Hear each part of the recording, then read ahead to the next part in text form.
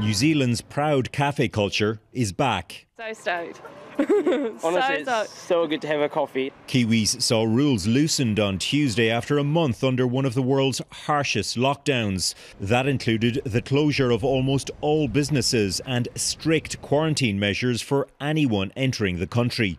The strategy paid off with a low infection rate and a very low death toll. Community transmitted cases have been all but eliminated. The country set ambitious goals for contact tracing in an effort to mirror early successes achieved in South Korea and Taiwan. Yes, we have done that in lockdown. The goal now is to keep up that work. So we're now in the next phase of the battle and we are not done. Australia's had a softer lockdown but has seen a similar fall-off in cases. Unlike New Zealand, restaurants were allowed to open for takeout and the iconic Bondi Beach reopened to surfers this week. That was beautiful. It's so good to be back in the water. It's like we've been craving for it since the beach was closed.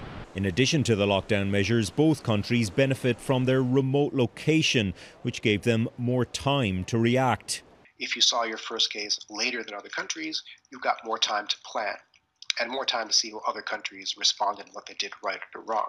In fact, they started their lockdowns down under after Canada.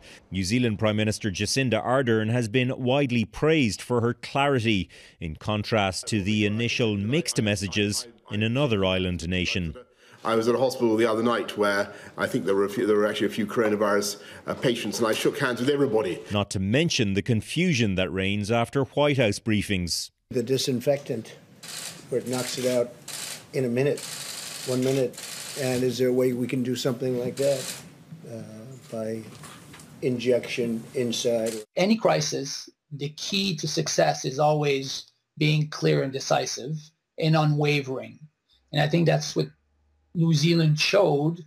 Being consistent and acting fast, summed up by this warning from the WHO back in March. Perfection is the enemy of the good when it comes to emergency management.